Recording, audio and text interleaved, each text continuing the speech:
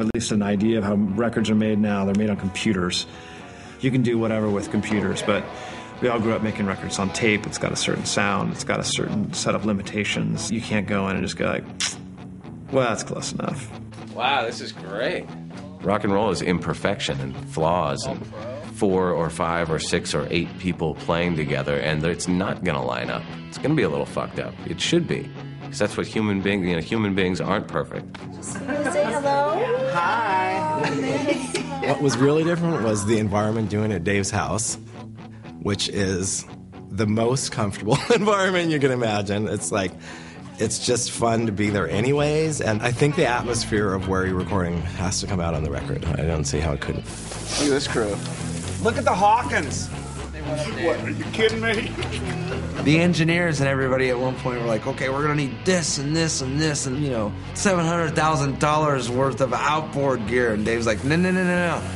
We're making a record in a garage.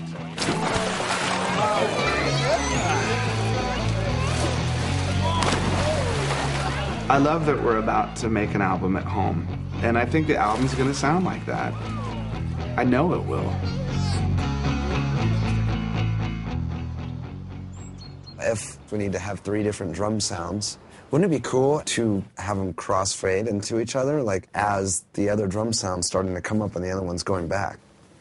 Wouldn't it be cool if we had a bucket of KFC right now? So in recording, it usually begins with Taylor and I.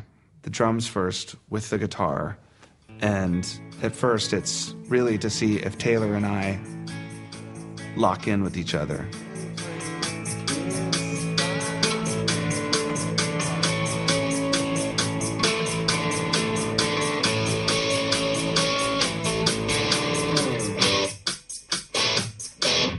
Did I miss my cue? Yes, you did. I go through a process, sort of a self-loathing, I suck process when I'm recording drums. I tend to think that I'm the worst drummer in the world. Fuck. Sorry, I messed up the pattern a little bit. Okay. When I go back and listen, and I'm listening to what they're recording, I'm like, I'm all over the place. You know, it's not great. Why, God, why? Sorry, I broke a drumstick. And then it kind of slowly evolves and comes together after a couple hours. And I have a drum track that I'm really proud of.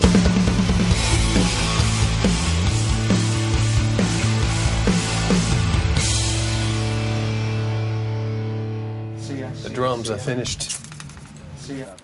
I'm still not sure about these days. And I could sit there and agonize all day over one little snare hit or fucking the way a groove feels. And you will. And I will. I'll be playing on the radio all the time, and you'll be going, I'll just be like, damn, that fucking snare hit. Maybe we should have just Pro Tooled the fuck out of this record. At least you know it's perfect.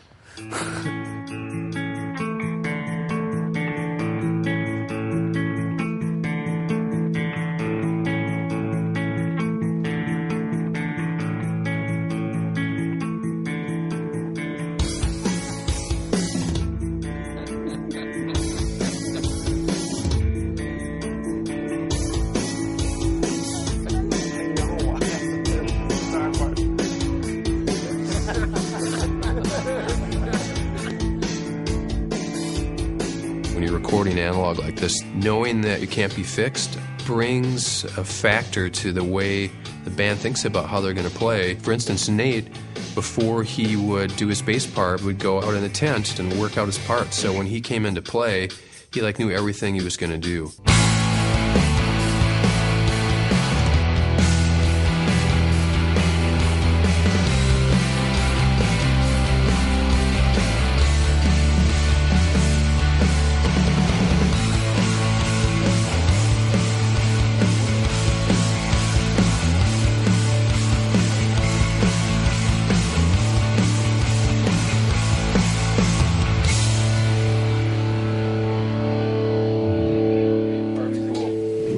I think it sounds great. I think it sounds awesome, man. Sounds awesome.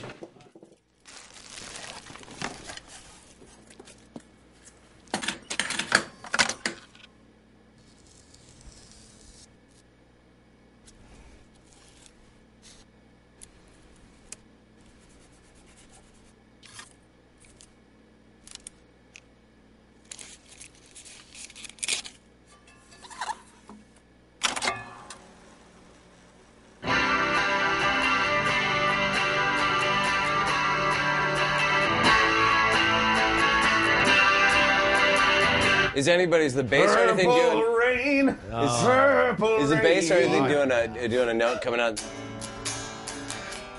Is there anything like that? No. Is that gonna? Do you want one?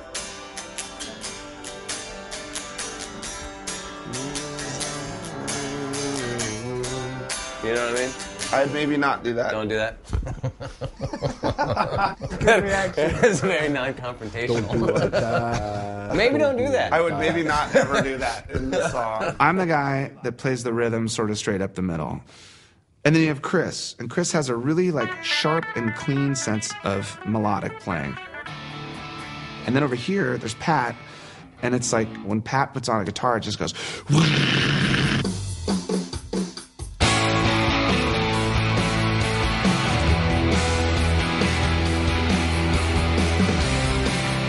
So all of those things, if they're balanced, it sounds like Foo Fighters. Did we finally get too grungy? It's never too grungy. I wonder if it's just you're losing the notes.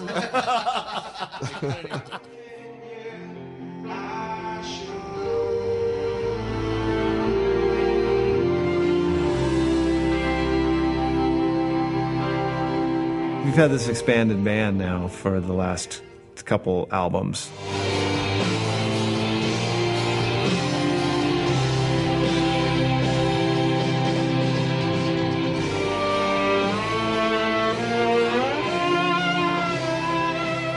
As a musician, it's a dream to be able to play with as many people and do as many different things as you can.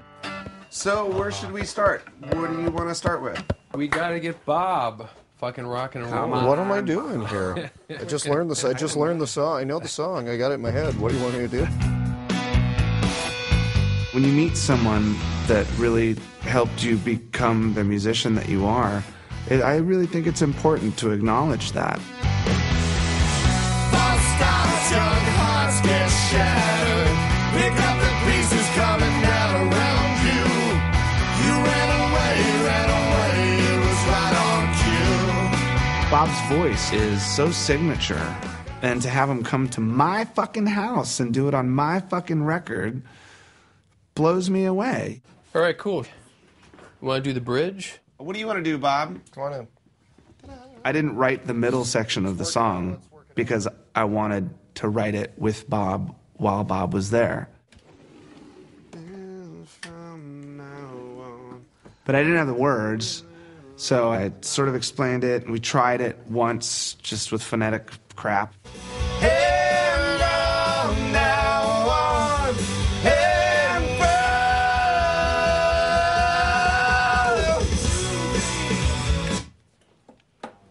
Is that going to make sense? I think so.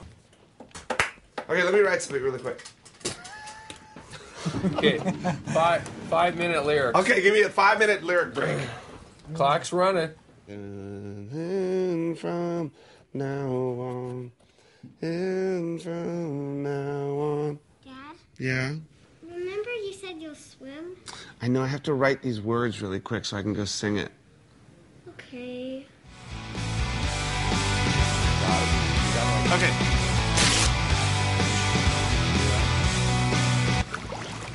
One, two, you know what to do. this was no ordinary life. This was no ordinary life.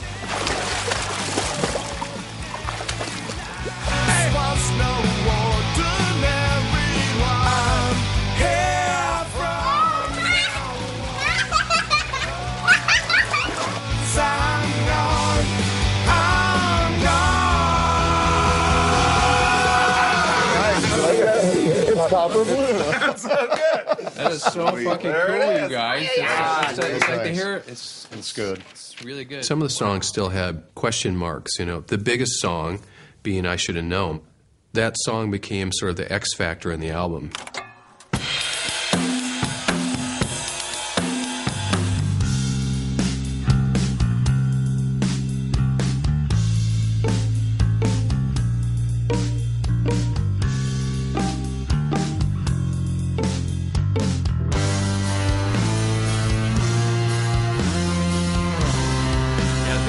Fucking A, right?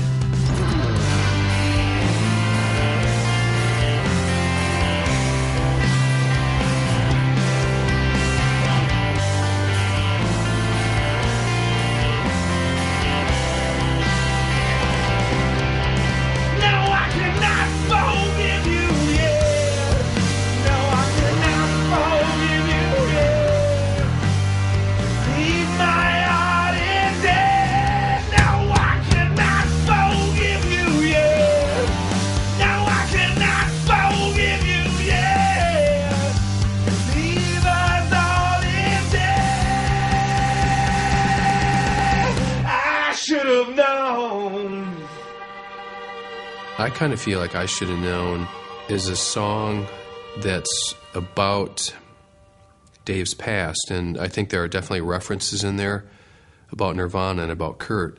Whew. Fucking A, man. It's really good. When I first started writing that song, it was about someone else that I was involved with, and at the end of the day, I said to myself, I should have known that this was going to happen. I should have known. But when I sing that song, it's hard not to think about all of the times in my life that's happened.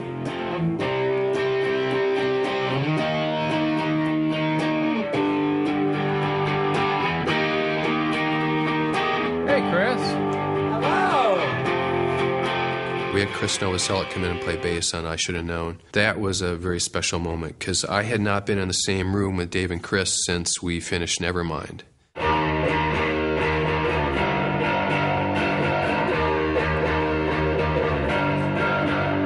Is that back and forth twice, then it does the turnaround chord? Yeah, it goes D sharp, G, F, C. Then And it goes back in. D repeats sharp, over. G, D sharp. Oh. It's like a 6-chord. So it goes.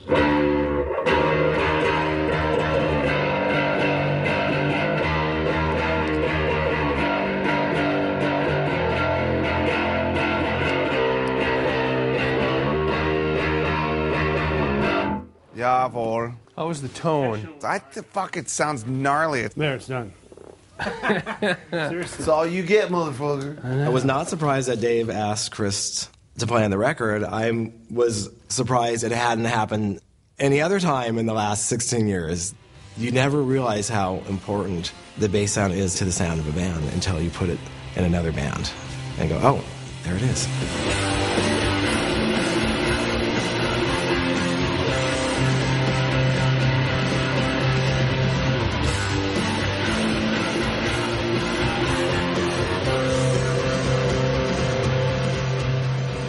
I think what Chris played on the song was the absolute perfect thing for him to do on a Foo Fighters record.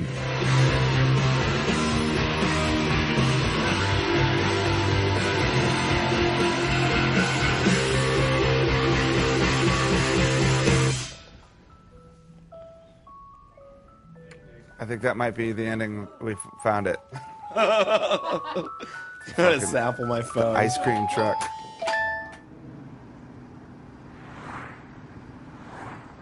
It usually takes us a while to name an album.